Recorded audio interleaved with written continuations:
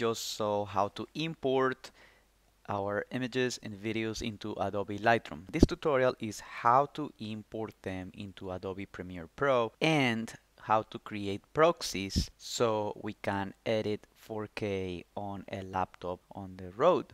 This starts the same way you always start a project in Premiere Pro. In this case, I have an existing project and I have organized my files here or basically my windows for different tasks. So we're going to concentrate today on the assembly workflow. Very easily, I point Adobe Premiere Pro to my external hard drive, which is called Sabbatical Video 01. And inside that, I have my original footage, and I can see here how all my assets are organized by date and camera. And the one we need to import is the 2016-09-09 Cam B. So I'm gonna click here and it shows all the files very neatly and logically organized by date, time, location, camera, and sequence number.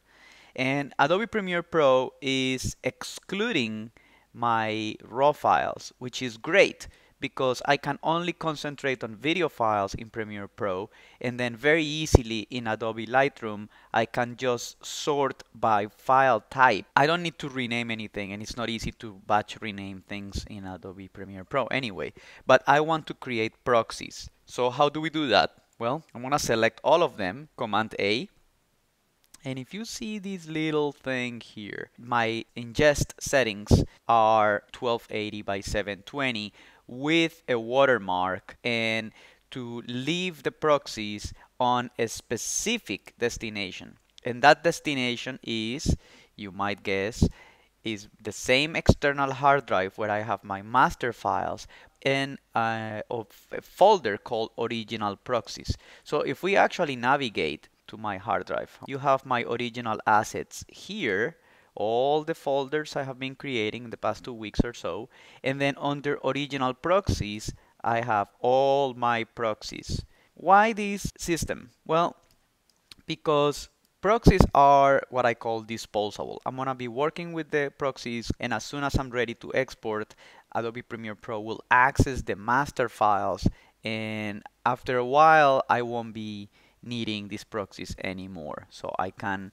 delete individual proxies or all proxies for that matter. I'm only opening these settings to show you what's behind the scenes, but the criteria for the proxies and the naming and the location and everything else stays the same.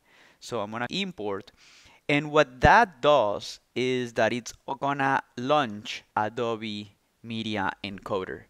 You will see it in a second, jumping and opening. And the proxies are not created in Premiere Pro. The proxies are created in Adobe Media Encoder. And it's gonna take a while.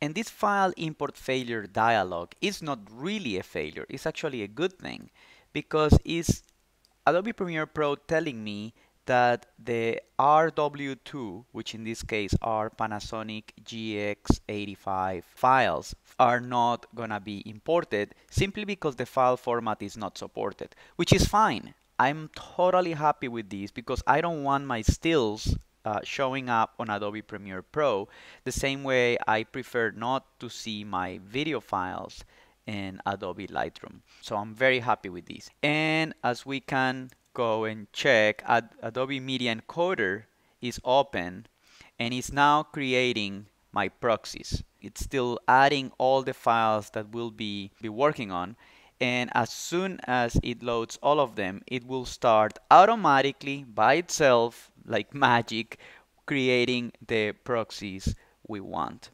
And this process takes a while. So my typical workflow is I shoot during the day, all day, and then when I get back to my location, Airbnb, hotel, apartment, whatever, download all my assets, and I leave this working overnight. So in the morning, I only need to check that the same amount of proxies, or the amount of proxies created overnight, match the amount of video files shot the previous day, and I immediately back those up. And I briefly mentioned the watermark. I created a watermark called Proxy. So I very easily can see if file I'm working on is a proxy or the original 4K file. The process to create this watermark is not that hard, but it's far from user-friendly. So I'm gonna cover that on a next tutorial if I hear from enough of you, if there are enough people interested in knowing more about this. So that's that. That's the process to import files previously batch rename using Adobe Bridge and importing them into Adobe Premiere Pro and creating the proxies at the same time.